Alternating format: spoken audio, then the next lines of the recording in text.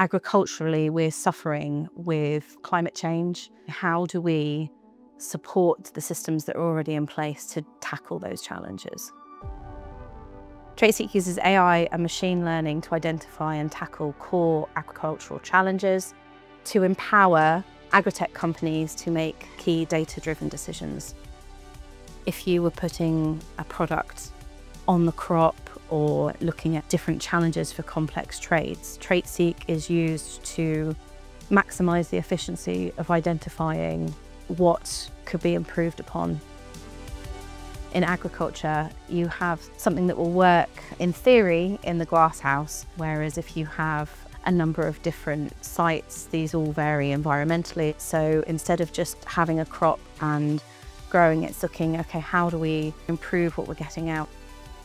Traitseq are first movers into the field of using AI to address these core agricultural challenges and making sure that we feed everybody efficiently to make a better world for future generations.